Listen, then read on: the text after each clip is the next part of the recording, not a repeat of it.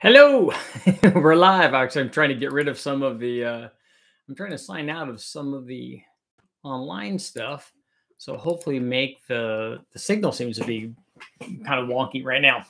But we are live at 7:13. I'm a little bit late, but I'm here tonight. We're going to talk about where to look for power because there's a lot of places where people are looking, and I also want to talk about the excuse that I often get when I talk about these things because it's really funny. It's like the next level.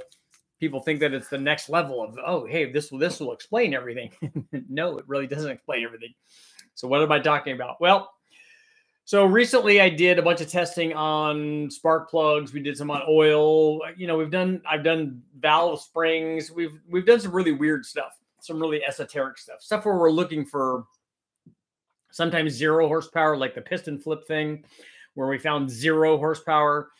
And the same thing with spark plugs. There's basically no plug. There's no change in power from the different spark plugs, especially when they're all new and they're all gapped and they're all working the way that they're supposed to. The spark plug design doesn't really lend itself to producing power because, if you look at the thumbnail, you'll see what I'm talking about.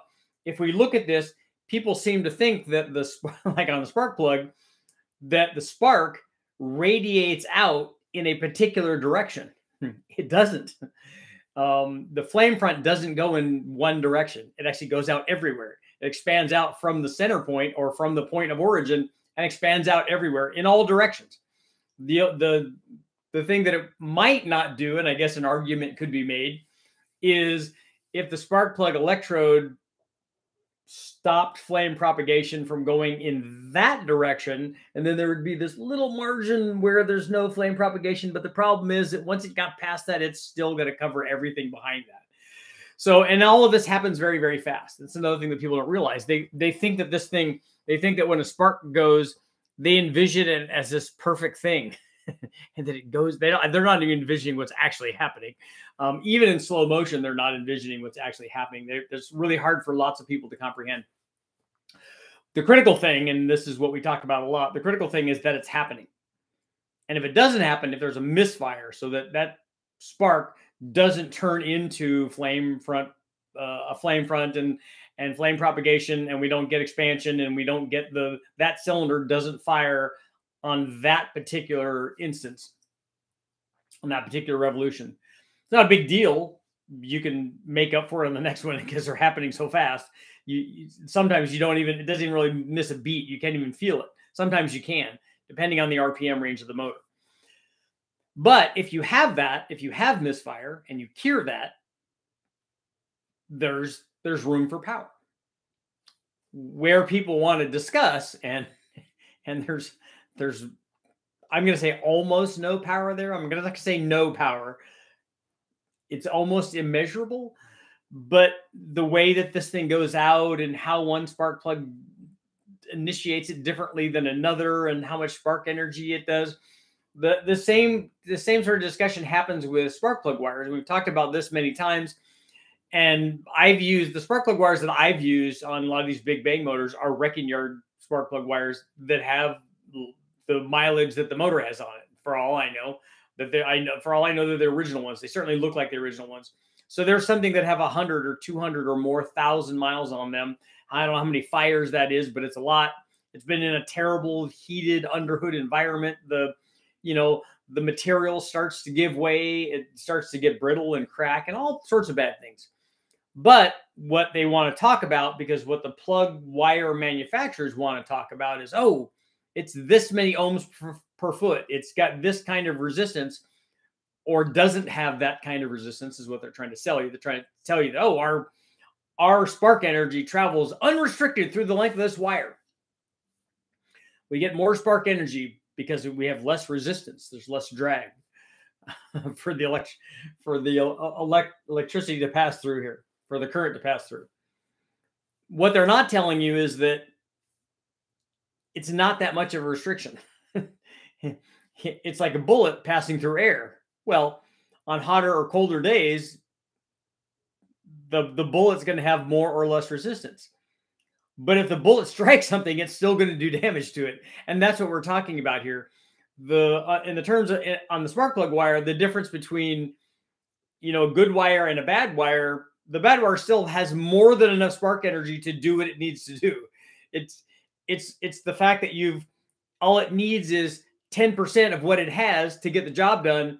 And so it has 90% extra in capacity, and you've degraded it by 1% because of this, because of the winding or whatever kind of wire that you've picked. But you're still well within the safety range. It's still going to do the job. But people want to talk about things. Same thing with spark plug. Well, but you know, it's got this kind of gap and it initiates this and goes out in this direction and it's more even travel and all that stuff. No, it's not. It's not any of those things. It works or it doesn't work. Same thing plug wire. Same things with coils. Well, coils have more spark energy. Yes, they do. There are some that are better than others. There are some that have a better rise time. There are some that have more output energy. Some have more windings. There's lots of things that go on with a coil. But, and this is the thing, where you would start looking for additional spark energy from coils are on extreme applications. If you put coils on a stock junkyard 5.3, unless one of your coils was bad and it was misfiring, you're not going to see any power.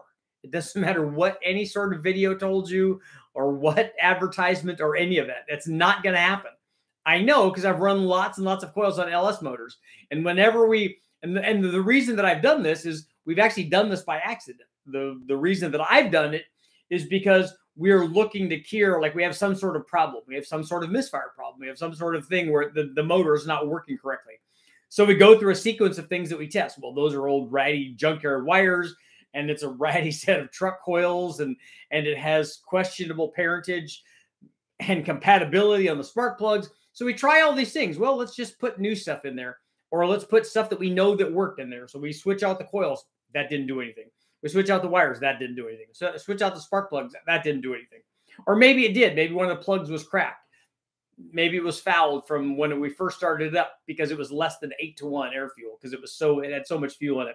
Maybe the previous tune was from E85 and it was from a different size injector. When we first started up, it's like pig rich and it's like it's unhappy and we fouled the plug. Okay, we changed the plug. Now everything's happy. But while we were doing that, all of those coils worked fine. And the reason that they work fine is because they have excess capacity to get the job done. And the fact that one might be 5 or 10% better than another one, we're never in that range where that 5 or 10% makes any difference at all. Even if that was a real number, because quite honestly, 5 or 10% could be quite a bit. And we won't see that. We won't see that in spark plugs. We won't see that in wires. We won't see that probably in coils until we get to the very, very highest range of these things where we're looking at 1,500, 2,000 horsepower, whatever the amount of boost and cylinder pressure that's required to make those kinds of power outputs. Then you might start getting specific about things. But in the level that 99% of us are dealing with, the 1,000 horsepower range, you have what you need. You don't look there. It's the comments that I got on the spark plug thing and the indexing. The indexing made a lot of people mad because they were indexers from way back. I've been doing this since the 60s. The indexing, the piston flip thing, all of those things. Well, and here's the argument that I get. Well, you know, Richard, when you're racing, you're looking for 1 horsepower here. And if you could find 1 horsepower in 8 different places, then all of a sudden that's 8 horsepower and that makes a difference. And I understand the logic of that type of mentality and that type of discussion, because were that the case, I know, having been through Engine Masters competition, where I was looking for 1 horsepower, 1 average horsepower in my case, looking for that in lots and lots of places, 450 pulls later, we were looking for stuff like that. But the thing that I'm talking about doesn't have 1 horsepower. It has none horsepower. And 8 times 0 is still 0. So that's a thing, that's an excuse that guys use to tell you that they're right and that I'm wrong, and that when they're looking for it, they're looking for that 1 horsepower, but we didn't find any. We found 0. No, you just don't know what you're doing. You just didn't do it correctly. We're going to find 1 horsepower, and then we're going to find 1, and then we're going to find 1. No, you're not going to find any of that. It's not there. Where you need to look is somewhere else. We've been through all of these things, and there's not power there. So you should not be focused there. I get this a lot with the other area that I get this with. And this is another area that I actually want to test because I haven't done enough testing on this. And those are throttle body spacers. So I've done lots of testing on, if you put a bigger throttle body and you neck it down to the size of the the orifice in the intake manifold is going to ultimately determine what the flow rate is. You can make a radius entry and you can help the flow rate of the throttle body that you have, and you can certainly do that, and that works. That improves the airflow. The second question then becomes, does the motor that you're working on need that extra airflow? Will it benefit from that? And because you've made the throttle body flow more, are you actually getting more airflow and more power production? That's a whole nother thing. We can put a bigger throttle body on there, and the bigger throttle body flows more. But if it doesn't translate into more airflow into the motor, more power output, then obviously it didn't do any good. So that's another area. But if we have an opening in a manifold and we have a throttle body that is that size opening, and then we put a spacer that is also that size opening, the question then becomes, we have changed the plenum volume. Is the change in plenum volume actually going to change the power output? That's a good test. Maybe yes, maybe no. I don't know the answer to that. And what I think is that the answer to that isn't an absolute thing.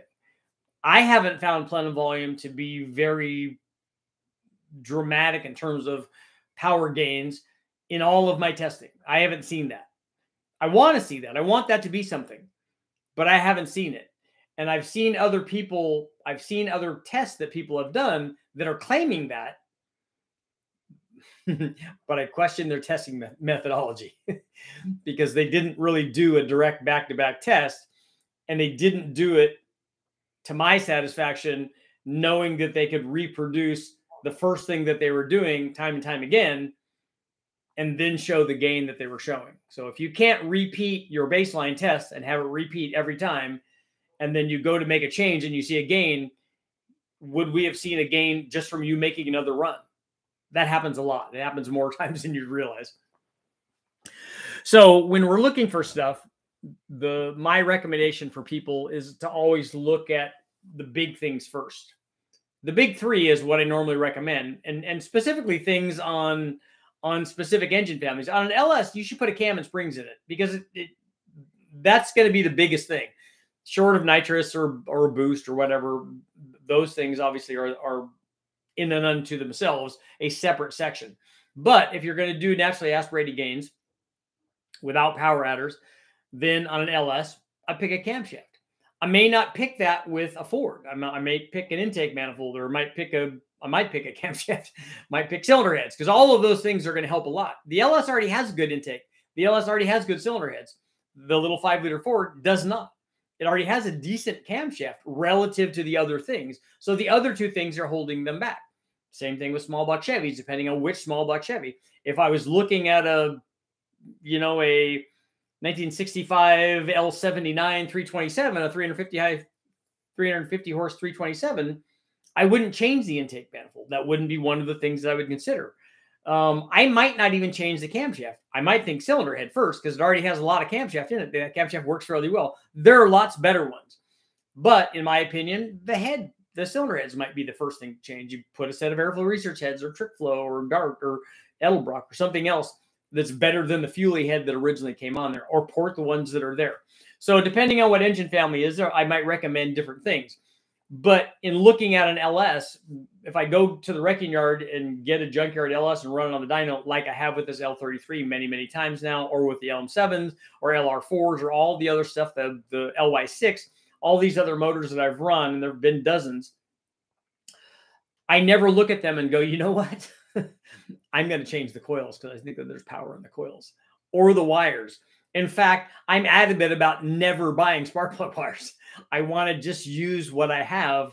Luckily, a few guys have sent me spark plug wires, and I've used those. Like I've used which I really like, the ceramic boot ones for, I think Excel sent those, the ceramic boot ones, and those have worked well, but because they're ceramic, and when I'm using turbo stuff, it gets really hot in there, and those help that, and that works very well.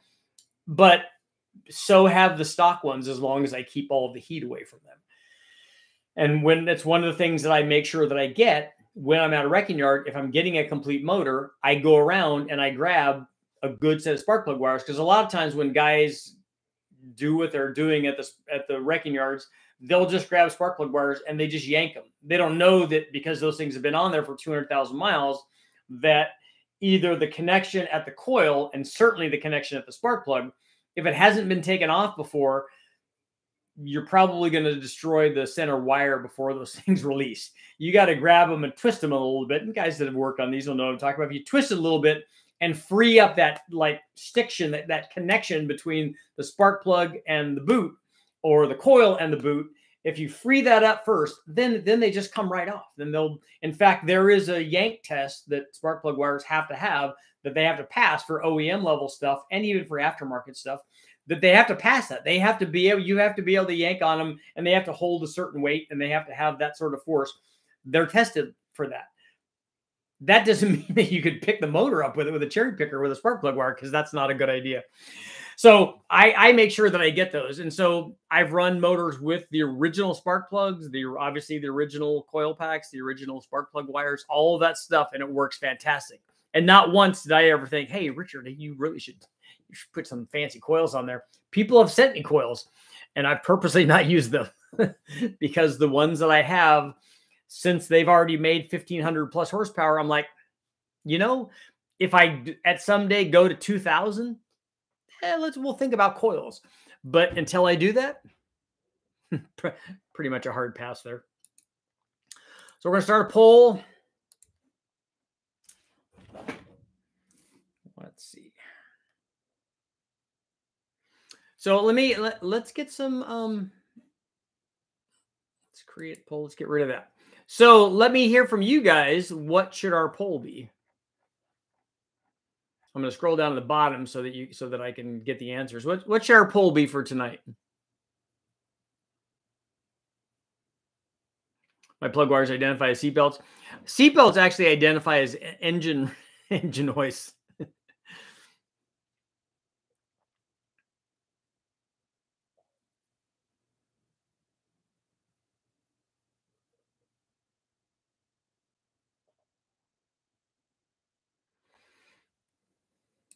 Let's hear it, guys. Port the heads or better plug wires.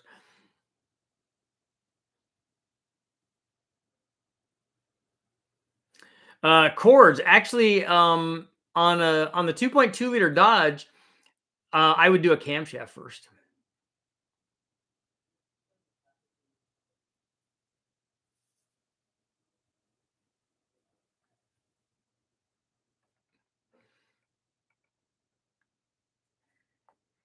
So I'm not getting a lot of polls. Come on, people.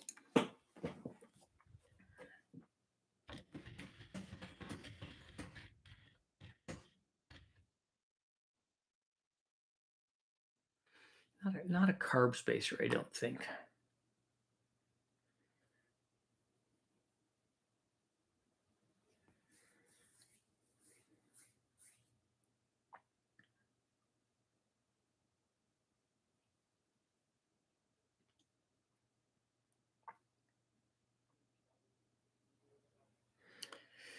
Ported heads. No, I'm having a hard time coming up with one tonight.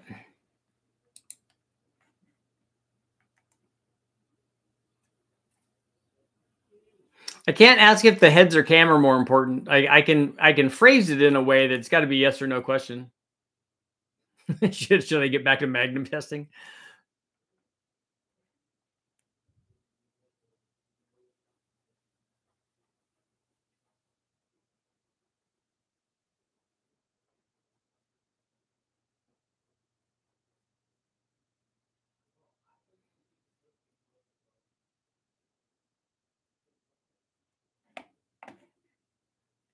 Here we got a good one.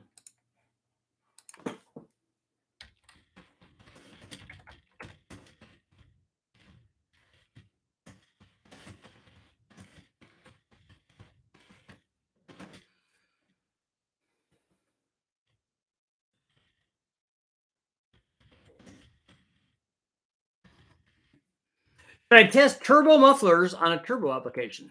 Should I test and see whether or not they add power or not? Or take away power, I guess would be the thing. Should I test turbo mufflers on a turbo application? And now I can scroll back and see what all the excitement is about.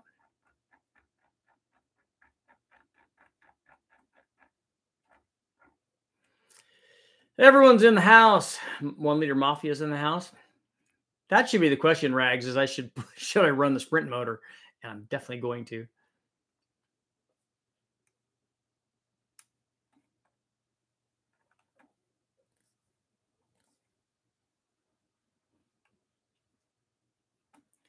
Do long tube headers actually help low speed torque on a 4.8 liter? Yes, they do.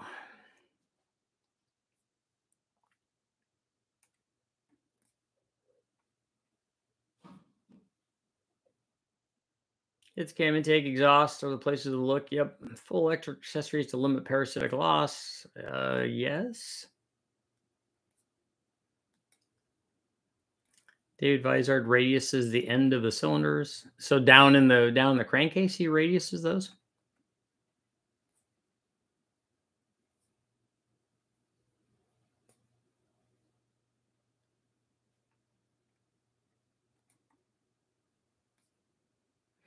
Yep, Uncle Squirrel. I wish that was different, and that's not on me. That's on him. Not like I haven't tried.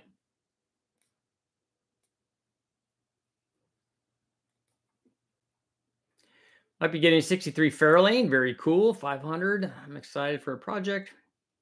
So what are you going to put in it? A Ford? So the poll should be, should Kevin put a Ford or a LS in his Fairlane? Best place to look for power is inside the boost controller. That really is easy. That makes life easy. That's clever, Admiral. Thinking about a bigger stall converter, re-gearing the rear end torque cam, but the stall converter is lower on the list. So I was wondering if long tube headers make low speed torque. They do.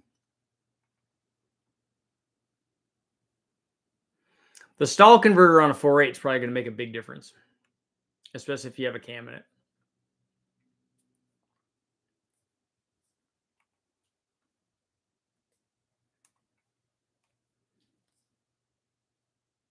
Rob, this is your first live stream?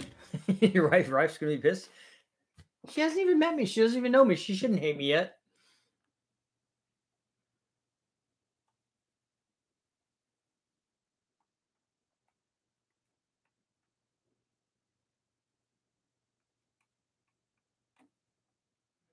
Yeah, Charles, I agree.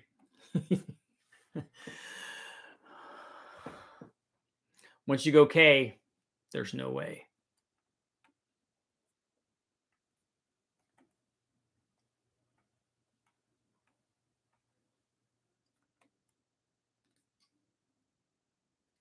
All I'm saying is if we normalize for chassis and chassis weight, K24 is slower than a 2J.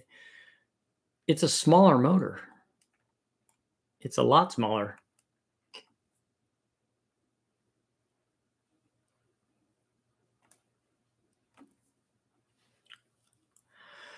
One coil on my 94 Stealth isn't firing. ECU issue. It could be a coil driver or it could be the coil itself. Yep, questionable parentage.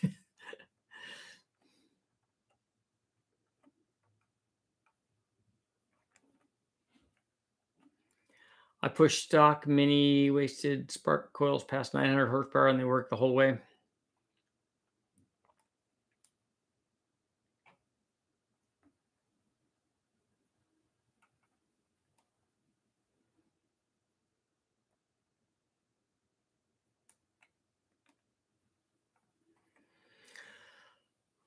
Only place to look is more boost. It does it does seem to solve a lot of problems, especially in the going from 10 to 15 range is really good, or 15 to 20. As you start going up high, it can be problematic.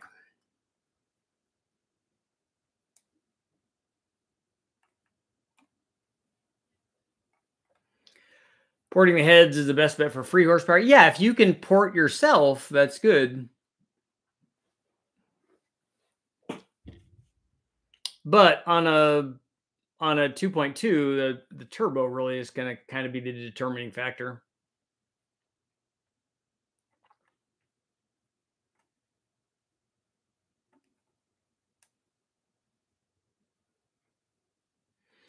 Guessing nobody has shown the 8 cumulative horsepower they made from that stuff that didn't work for you individually. No, they have not shown that. That would be nice. And I've been pretty diligent about looking for that stuff too, because I want it to work. I want to show power. And I especially wanted it to show power when I was doing all of the testing for Engine Masters, which was lots and lots and lots and lots and lots of testing. Lots of stuff that never even worked, or worked to where it worked at the bottom and not the top, or the top and not the bottom. And so it rocked the curve and the average number was the same. We made a lot of changes that made a lot of shifts, but we were only looking for average power production. So it was average horsepower and average torque over the given range. And that's all that we cared about. We didn't care that this thing makes, instead of making 650, it makes 700 horsepower. Well, that's great, except our average numbers is worse. So we did a lot of that, and I tested a lot of weird things, different stacks in gaskets and all kinds of weird stuff. Different rocker ratios and different cylinders and different, some on the intake, some on the exhaust, all kinds of things. One thing I didn't try that I should have tried is I didn't try. I think we had solid cams in those, but we did try lash loops on that. I think I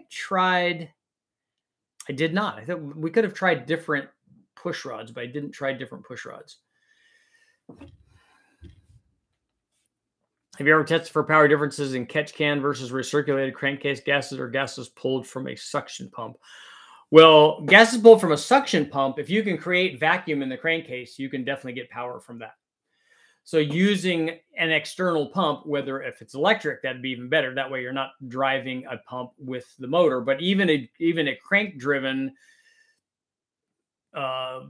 scavenging pump or a vacuum pump will improve power rather than just having it breathe into atmosphere.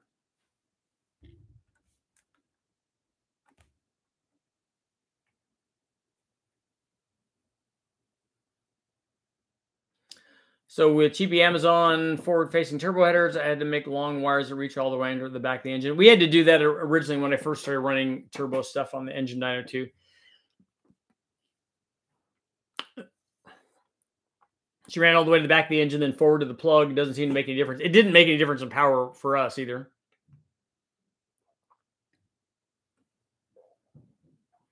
I wouldn't even worry about 8 horsepower out of 600. I would worry about 8 horsepower out of 600, but people keep talking about that number, but it's 0 horsepower out of 600, and that's the real number.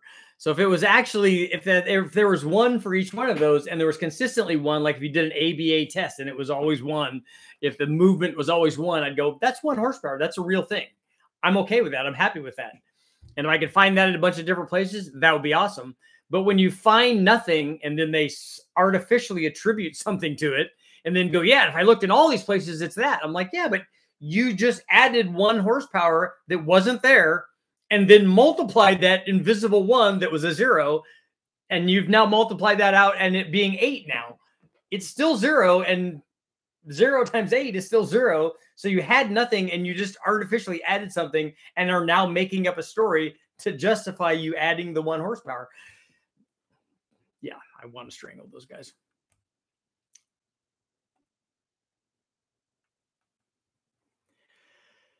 I use mainly severe duty stainless valves in my LS416 desert race engine. Okay, I'm stepping up my valve lift to 650. Is the Ferret Hall stem valve reliable for this application? That'd be a better question for those guys.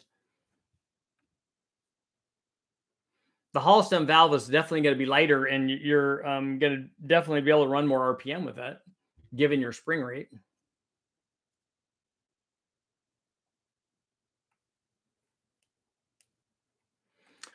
What about proper fuel atomization and adding power? I think that there's potential there if you had bad atomization and then you had good atomization. I'd want to know how you had started out with bad atomization and then how you changed it to good atomization. What created that?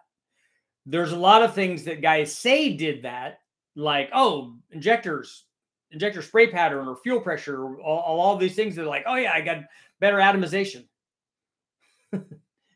First of all, did it show any power when you did that change? And then I'd want to see that. What is the droplet size? What did you change? How are you getting, I want to see all that.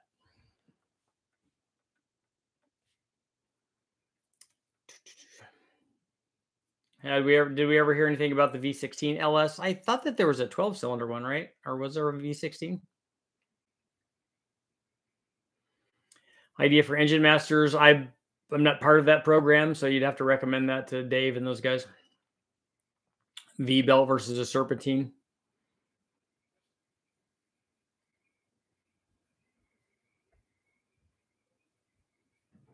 I want to see the new K24 swap tech for direct injection heads and adding port injection also. Yeah, we're not going to get into direct injection K24 stuff, I don't think.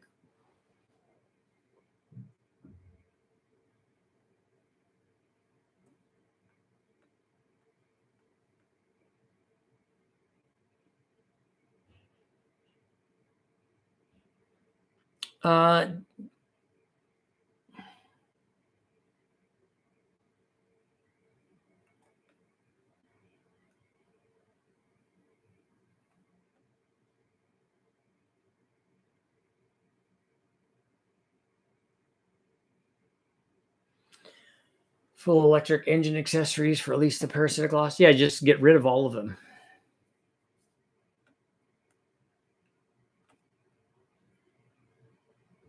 Have the updated Holley HP Dominator to deal with direct injection as primaries or secondaries. I don't know if they can run direct injection. Do they have drivers that will work for that?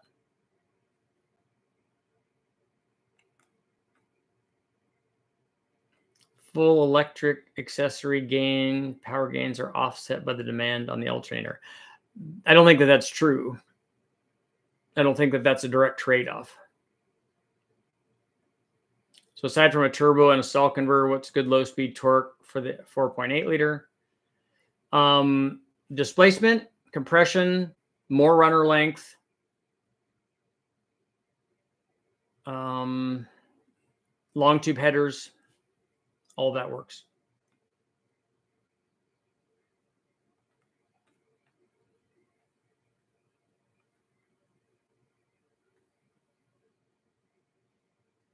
Serpentine with all accessories versus alternator and all electric driven accessories. So I have accessory video up already. It's not that though. If you're setting a cam and get the right intake center line, it wants 5 degrees advanced, but your timing set goes by 2s. Would you go to 6 or 4? I don't think you're going to see a difference there.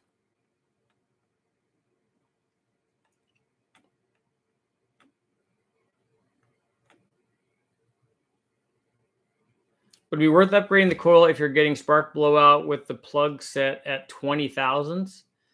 20 thousandths, you're getting spark blowout there? Yeah, then I would look at the next stuff that's in line. Is that a single coil on that? On that 2.3?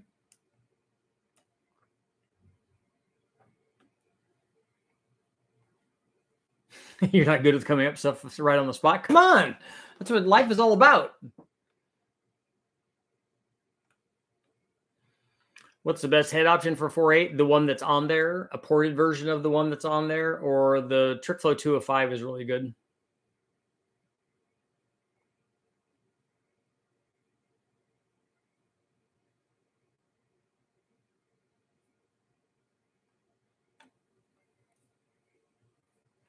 Should Richard get back to Magnum testing? Yes, obviously I should. Richard, have you ever tried to do a test on a set of heads with the exhaust port extremely ported on turbo? So you want it, Chad, do you just want the exhaust port done on heads and not the intake? A V6 Magnum. Can rusty O2 sensors make power? Yes, obviously. Because if you can't pull the O2 sensor out, it's obviously got to be good, right? Magnesium engine parts. They're good to throw in bonfires.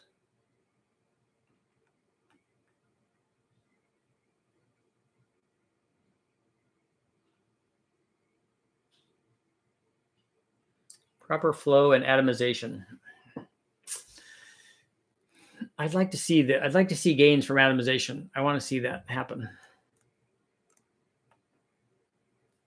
Big boost on a small displacement or a small boost on a large displacement?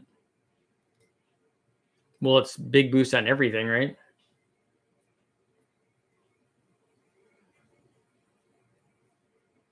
For a 434 internally balanced engine, doesn't matter what flywheel you want. You just need to run a, if it's a internally balanced, you just need to run a neutral flywheel.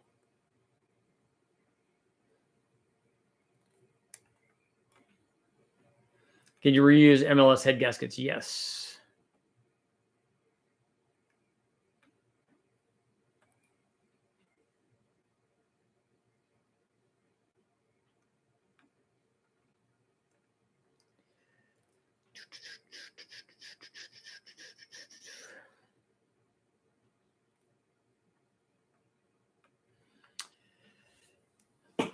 Overbuilt, what's up? You watch the show, you can hear tomcats screaming at each other in the bar. Nice.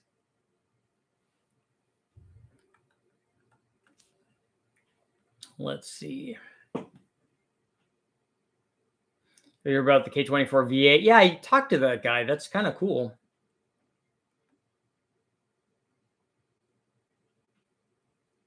Got a deal on a K24 V7 from a 17 Acura ILX, 201 horsepower direct injection. Cool.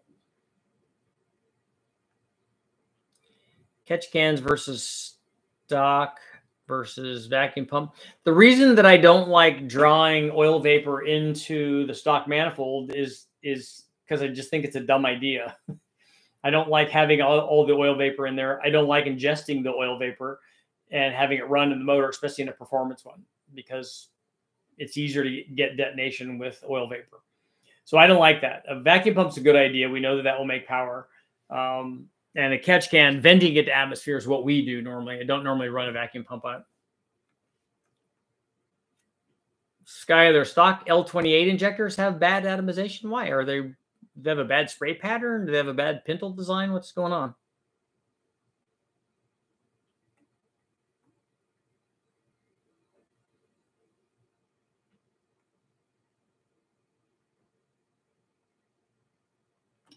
Will Cammon heads on a Smog 350 with a stock 76cc heads make a worthwhile power gain with a stock bottom end? Yes. Take a look at the L82 upgrade that I did, and I have a video up on that. Test turbo mufflers on NA applications. I run lots of muffler tests on NA stuff.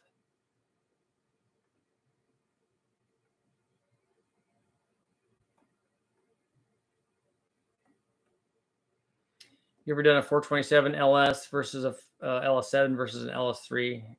No, I haven't done that. That would be difficult to do and make everything be the same.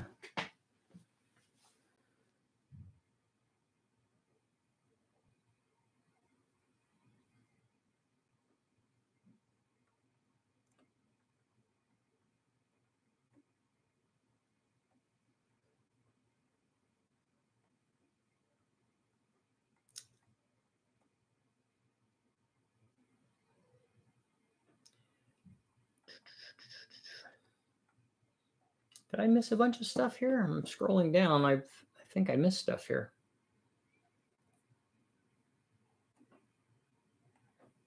I think I did.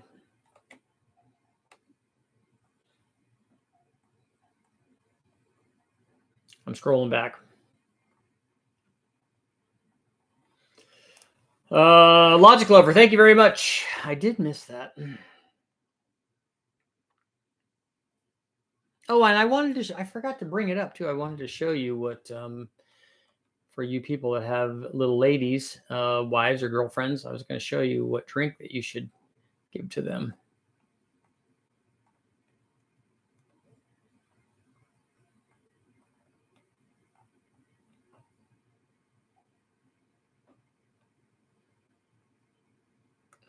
Let's see. None of the other channels on YouTube have shown us what a Magnum does under boost before it goes bang. Oh, so you want to go all the way. You don't want to just see what it does under boost. Turbo mufflers are for NA. Does anyone live around Illinois that can recommend a tuner for a stock ECU? Pre-turbo mufflers? You want to put mufflers in front of the turbos? That doesn't sound like a good idea.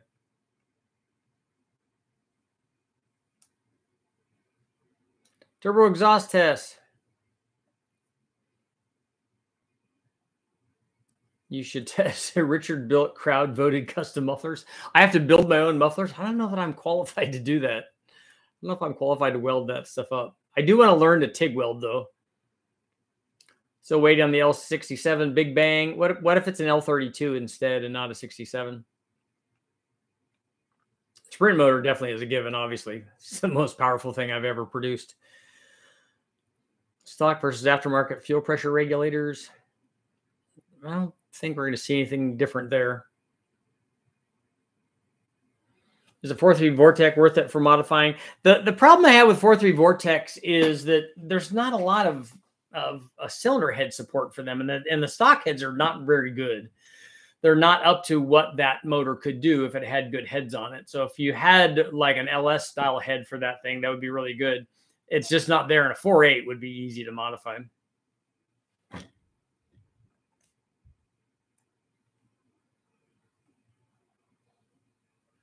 Ever seen intake valves too big for the bore and then machine the cylinder?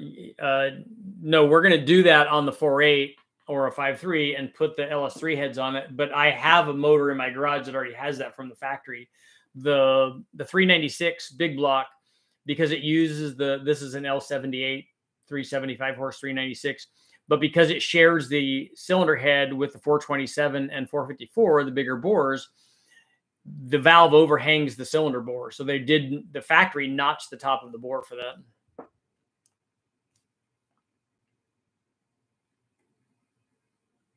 Cam before turbo on a budget 5.3 LS build.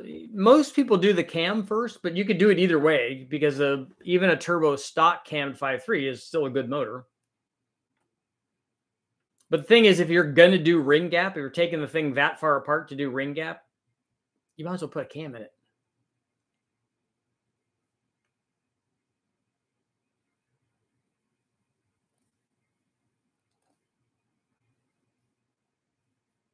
Favorite for XGM, Ameribear, or the LV3? Just wondering.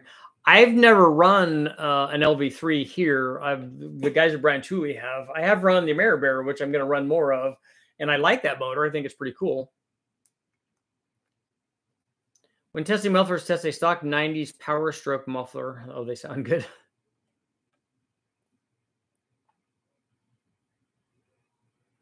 Heads cam and intake 7.3 versus a heads cam and intake L8T.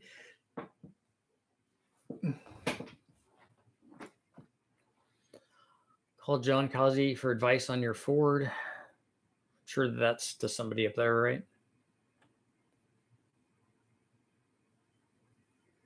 It's Valentine's Day and you're spending with me. I know, but that's really sweet. It's like it would kill you to give me flowers once in a while. Put a 6-liter stroker muffler on my old 94 V6. Thank you again, Logic Lover. You'd think the cylinder wall would shroud the valve. It does, but they had to first solve the problem of the valve hitting the piston or the valve hitting the top of the bore. So they did solve that. And I think ultimately it probably limits flow and limits power with that head on that bore size. But the motor is so much smaller that the amount of flow that the head has is way more than enough to support what that 396 puts out. Have you ever experienced boost loss through a bad spark plug? Steve Morrison had an episode show a spark plug tester testing for those situations. So you mean I've had spark plugs not fire, and that definitely creates a problem with producing boost. It doesn't like that at all. The problem with a turbo motor, if you have a bad cylinder, it's awful. It's less awful on a supercharged combination, but on a turbo, it's definitely awful. And so if you have a fouled plug or a cracked plug, but you'll be able to hear the thing misfire. At least we have been able to so far. Is it worth installing electric fans on my truck? I don't know. The manual fan seems to work really well under a lot of different environments. And so I'd be leery of that.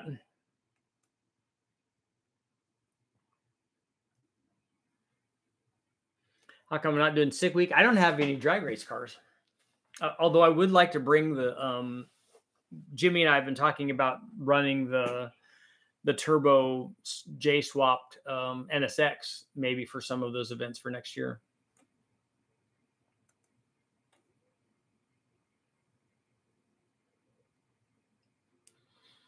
Godzilla Fairlane would be good. Richard, have you ever looked at a MagnaFlow laminar flow muffler with a perforated cone? I don't know which one that is. I've run a lot of MagnaFlow mufflers. In fact, I ran a series of them when I was doing Engine Masters. I don't know if that's a brand new thing because that was a lot of years ago that I did that. And we run MagnaFlow stuff on the engine dyno, and I like their stuff. It sounds good and it seems to work really well.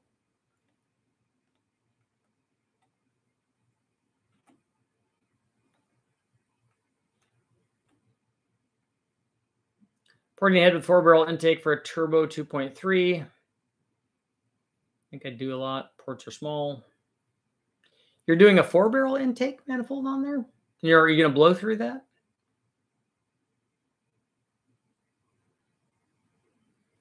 You should test muffled X pipes when you test the turbo mufflers. So you want to run an X pipe after the turbos?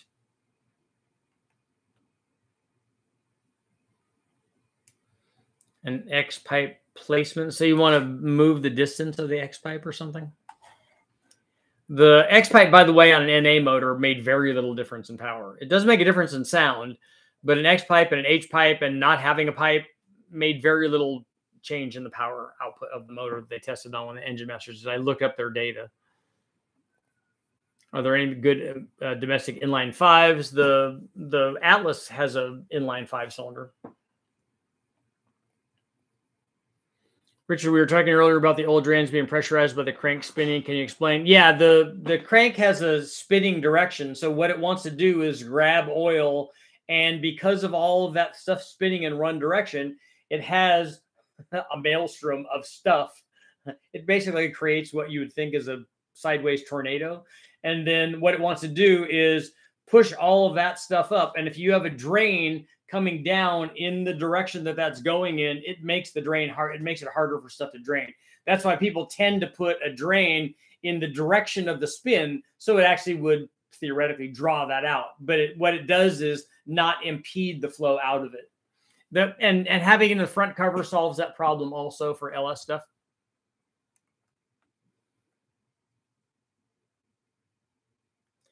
Any difference power-wise, chamfered and non-chamfered mufflers? We have to look specifically at what mufflers you're talking about, not as a general thing.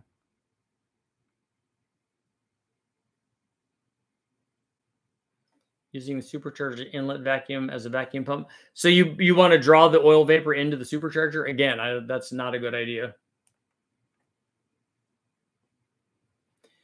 2.5 versus 3 versus 4 versus 5 out of the turbo full length. I already ran the exhaust test on the. We ran a 3.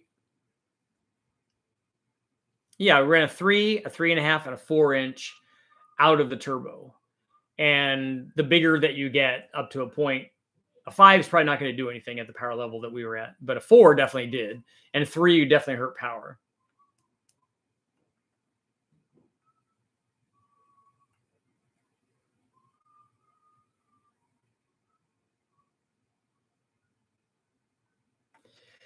Cooney Garage, I understand dyno tune is most effective for gains and reliability, but I just want a basic gains on my 03 LQ4 Silverado plug-in tuner suggestions. Has anybody used any of these, pre-canned tunes that they have for, I don't know, SCT or HP tuners or any of those that he can load in and have gains? I've never tested those on the chassis dyno.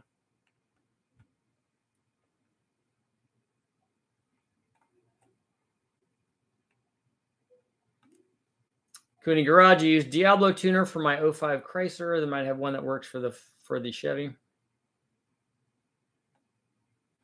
Richard, have you ever tested lubrication and friction losses with different additives or lubricants? We've tried some stuff at West Tech and not really had much success. But I do have one from a guy that I met from Hot Shots Secret. So some sort of secret sauce and he has oil too that I'm supposed to test, and I want to see if it does anything. He has oil and he has some sort of additive to conventional oil that's supposed to change and make power. So I'd like to test it and see if it really does that. Richard, what size turbo would work on my 186 cubic inch Iron Duke? Depends on the power level that you want, Racer. Just let me know what kind of power you want. And probably a 3076, or, you're trying to make like 500 or something, or 3582, one of those. Have you ever tried buying Chinese heads and porting them to see if they make the same amount of power compared to aftermarket heads? I don't know which engine family you're talking about and which specific heads you're talking about, but Chinese heads are not a definition of a head. So you have to talk about which ones, like, is it a Skip White head? Is it a Pro Max head? Is it, because all of those are different. So you have to talk about that. And I wouldn't be the one to port them to make them better than anything, because I'm not a qualified head porter. You'd want somebody that's professional to be able to do that. What's the right kind of camshaft to run for a turbo application? The kind of camshaft that gives you the results that you want. That has nothing to do with you having a turbo. So you need to look at the camshaft to do the other things that a camshaft has to do. Then you just need to add boost to it, because it will work with whatever you decide with your camshaft. So do you want the thing to idle do you want a stock cam, first of all? Does that work? And then you add a turbo to the stock cam, because chances are if you have an NA motor and you're adding a turbo to it, that stock cam was not designed as a turbo cam, and yet it still works. Do you want, what kind of idle quality do you want? Do you want chop? Do you want a rough idle? Do you want good drivability? Do you want fuel mileage? Do you not care about that? Do you just want all of the top end power? Do you want good average power production? Do you want good average torque production? Do you want a stock converter? All of those questions you have to answer, and then a camshaft, and actually there'll be hundreds and hundreds of camshafts that will satisfy your requirement. And so just pick one of those and then add boost to it, and you'll be happy.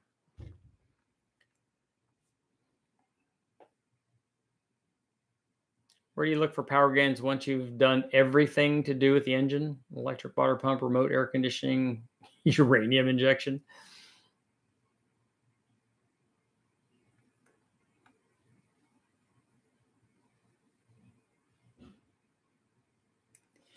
Either the angle or injector distance will affect atomization.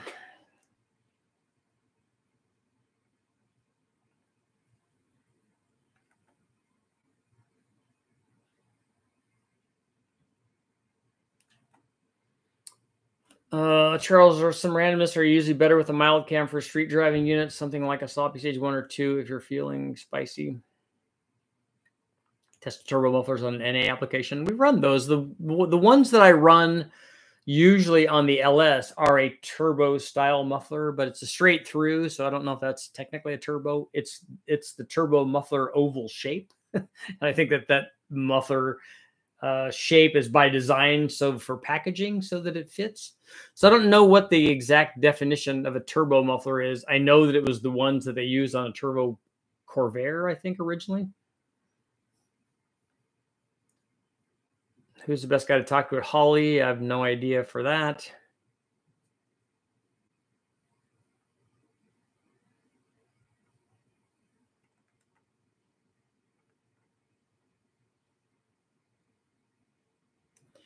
Will 6.0 board to 6.2 or the 6.2 piston make good power, and what kind of head? I wouldn't do that. You can if you want. I wouldn't recommend that. I don't think you need to do that.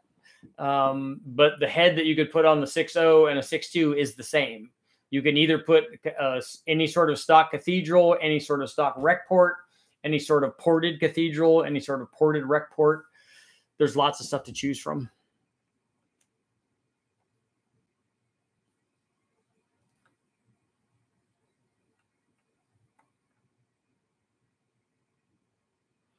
At what boost level or cylinder pressure do you start to create head sealing problems with the stock LS?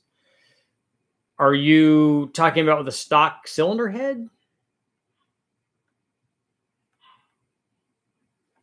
Single coil, single plug per cylinder, breaks up as soon as it hits 25 pounds.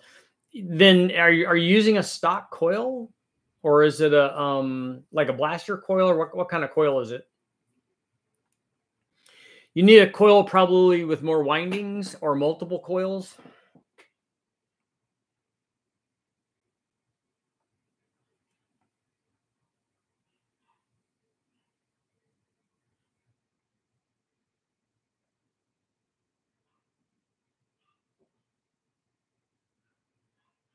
What would affect the oil return going into the mechanical fuel pump plate on a small block Chevy? I think we've tried that. I don't remember where the drain hole was on the oil return.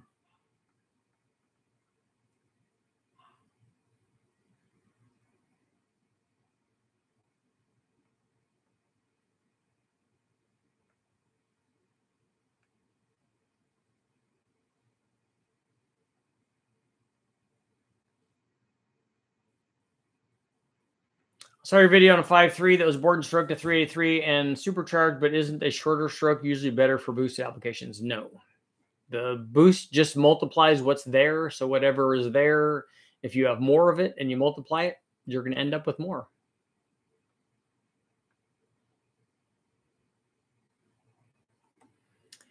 Can you hurt a street V8 by running it lean and cruise? No, you won't hurt it.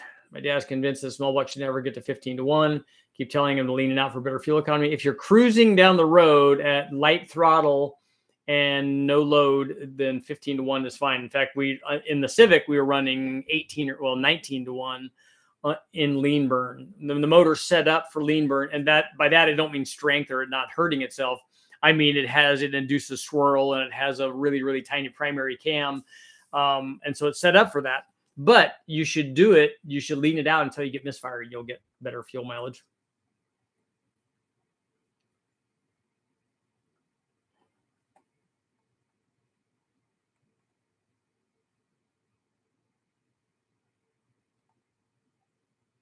Let's see.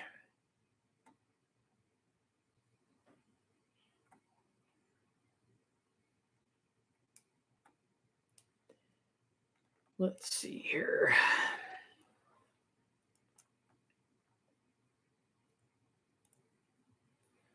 Turbo cams, turbo mufflers, all those are definitely.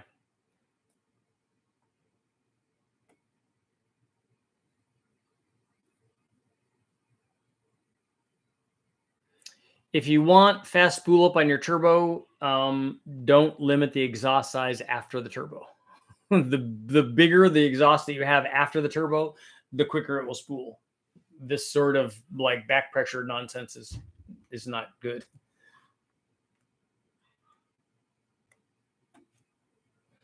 Thrush turbo mufflers. Yeah, you got to get the thrush hushes, man. That's what my brother had on his Firebird.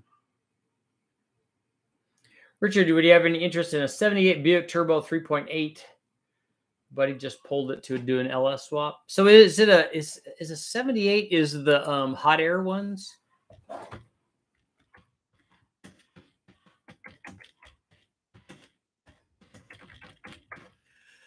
Let's see. 1978 to 83. So that's the first year. So that might even be like a carbureted one, right?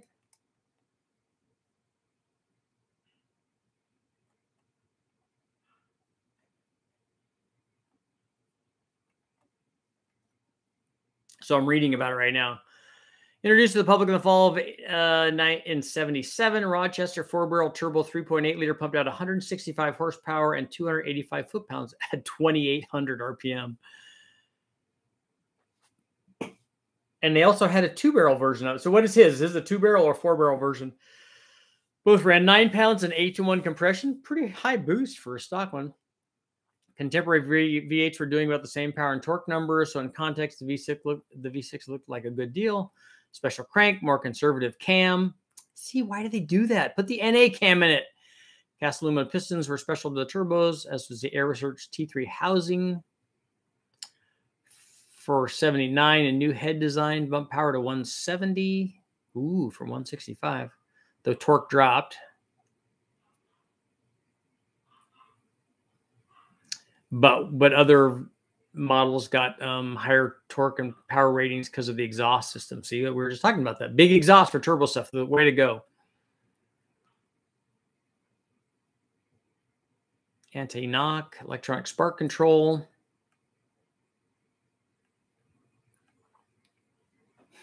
Two little lights, one for 3.5, another one for 6 PSI. That would be cool to run one of those. Yeah, send me an email and let me know what's going on. I would like to run one of those. Definitely we want to do an intercooler on it, make it a Grand National motor.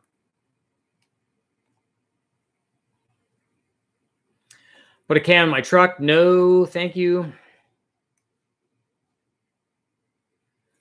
Have you tested injector spraying upstream? Do you mean closer to the opening of the intake port? Or spraying in the other direction?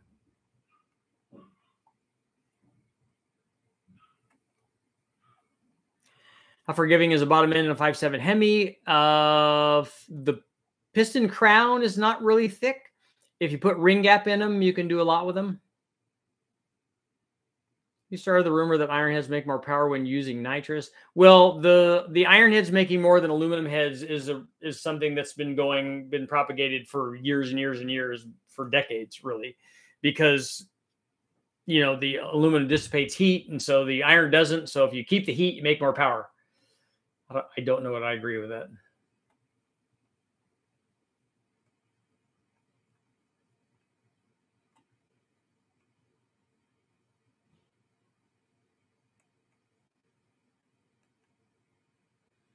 Anyone V8 swap a Corvair? I've seen a couple of those.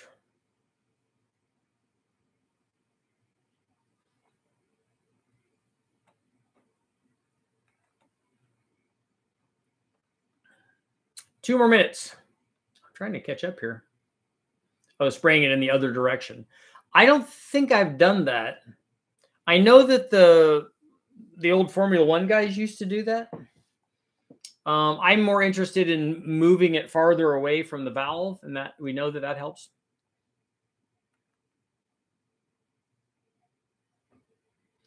What sites are you referencing for the Buick engine? All I did was do a search. I did a Google search for 1978 Buick 3.8 liter, and this one is on Hemmings.com.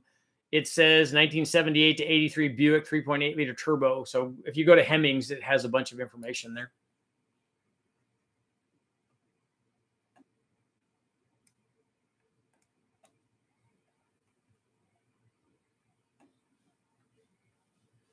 I now have actual experience with turbo stuff. That's good. So we're going to close out our poll at 77% saying yes, that I should. This 23% are thinking that I shouldn't do test turbo mufflers. Come on, guys. Dirty Harry said nobody puts ketchup on a hot dog. I disagree with that. I put ketchup and mustard on mine. And I do that on my hamburgers too. So Dirty Harry doesn't tell me what to do.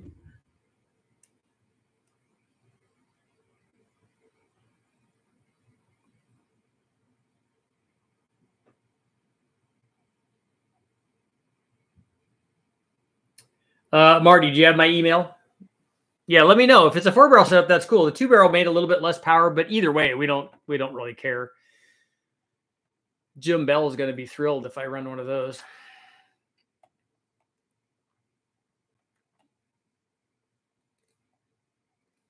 Linear cylinder heads will add power. Yes, that can. It raises the static compression.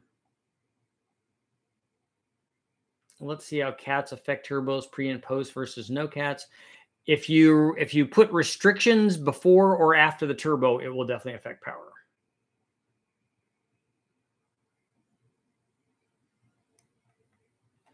What angle did you use on the injectors? We used straight in. If you look at the videos up, I put them in front of the air horns on an individual runner setup on the, it was a TWM setup for a Honda B series.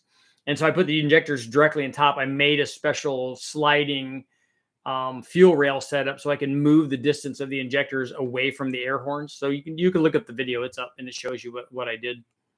And it did make a lot of power moving them from their normal position. And actually, it wasn't even their normal position because they already had two positions on that IR setup, and theirs were farther up.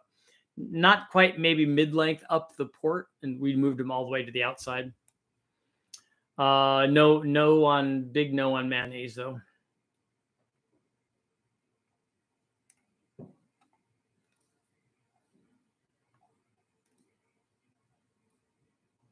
Oh, overbuilt. You're doing an RC buggy. Nice.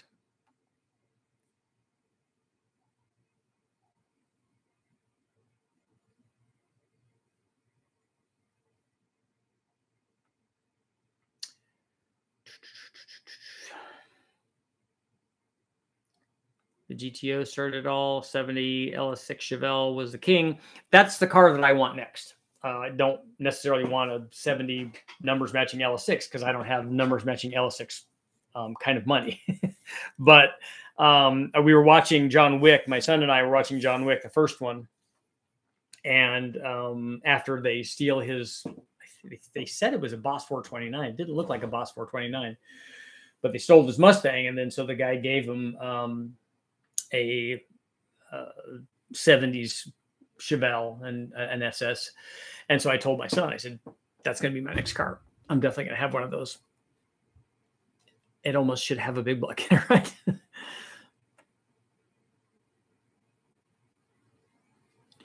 Richard, do you think the LT1 would benefit from an LS1 style injection system? I do. I think it would be ultimately be more reliable. Although they seem to have cured the OptiSpark problem when they put the drains in them, and so they could make sure that the water wasn't in there, and they could get all the moisture out of them. But if you have, is it a 600 horsepower NA motor?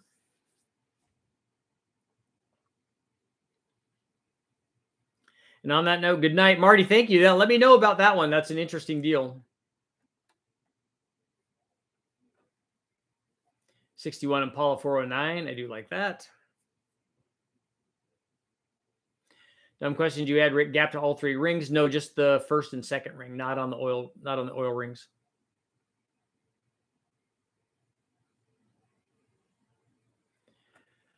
How much can you mill your head with a stock bottom end 5.3 with a 600 lift cam? The 600 lift cam means nothing for piston to valve clearance, because when it's at maximum lift, the piston's already down an inch or 2 inches down there. So you're never going to hit it like that. You're going to hit it from duration. And most guys mill the head. The thing that you need to worry about is not piston to valve clearance, unless you have a really big camshaft in it. The thing you need to worry about is having the intake manifold fit back on there once you mill the head. Because as you mill the head, it's at an angle, so you're bringing all of those bolt holes inward toward each other. Most guys go 30 thousandths on those.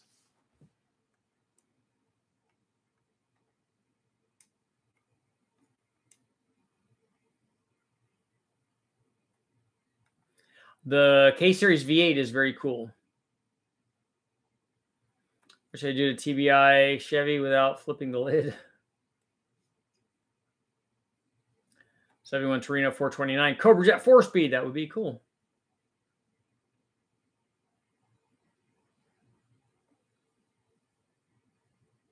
So, Dean, I've just added another viewer. That's great.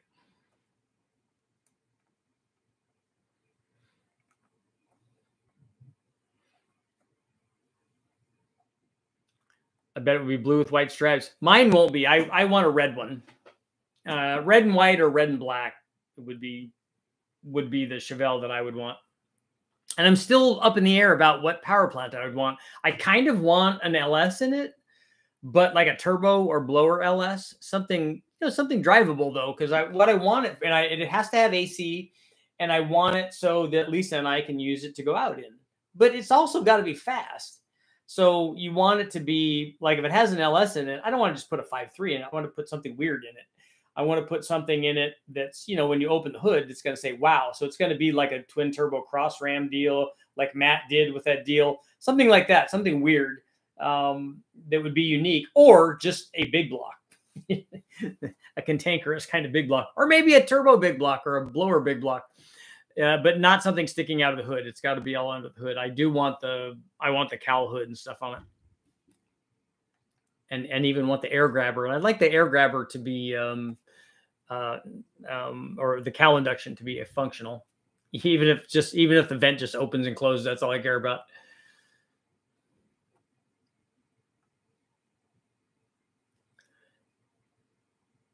Yeah, Dean, my wife doesn't watch. She has a Mercedes, and her Mercedes is faster than my truck is.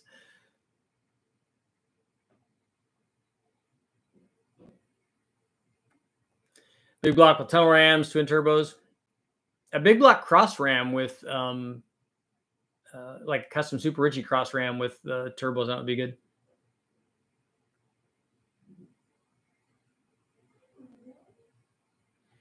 What's the most PSI a 6.1 can run? I don't know what the answer to that is. Are you not putting ring gap in it or anything? If you're not putting ring gap in it, it's not going to take very much. Compound boosted 4.8. I already have that up on the channel. As a Chevelle owner, Boss 302, I would take that for 72 Barracuda. That's pretty much it. 7-liter LS06 in the Chevelle.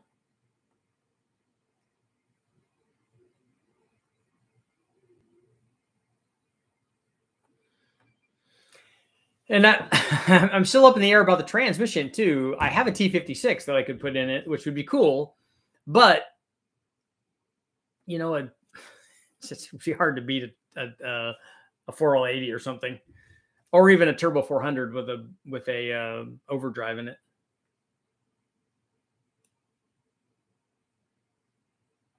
Keep my numbers 69 Z28. I like those. I do have a 5-liter. I have a 5-liter 88 5-liter LX. Like to do another 67 Chevelle. A guy down the street from us has a 67 that's been sitting for years and years. And as long as I've been there, it's been there sitting.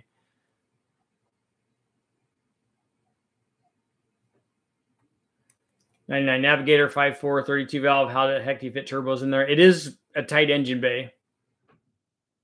Oh, a compound 4.8. Nah, I don't want to do that. That's way too problematic.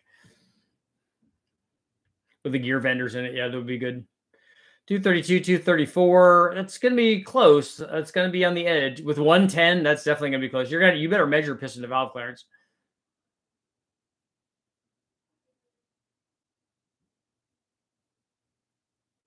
No experience with Cadillac North Stars. Sanchez has one that I can run, but I've never run it.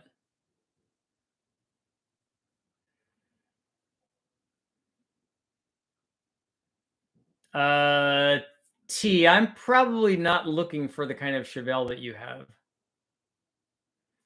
Would a V3 supercharger be okay for a stock Hemi? Yeah, you could easily pick up 100 horsepower or 150 horsepower or whatever. On a 67 Impala, also good, full size, 427 4-speed. That would be good.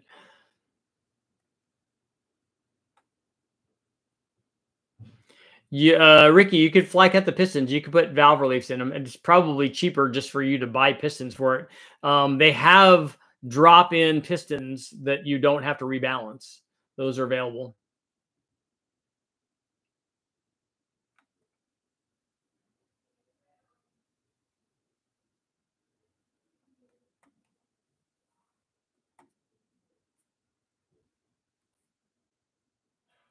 Round taillights on Chevelle, 70 and 72, and the early. I'd like a 70 ideally. What YouTube videos should we look forward to you posting? I don't know. And but on that note, it is time to go. I've been here. I've already gone late. The ones I'm working on right now are I'm working on a turbo one. I'm working on the Alex Taylor interview, which was a lot of fun. She was awesome. And Chad was there with me, so it's just it's just a little slice of heaven. It was great. Which we are, Alex and I are now mortal enemies. So it will be fun for you guys to watch that one when it comes out. And on that note, I will see you guys all tomorrow.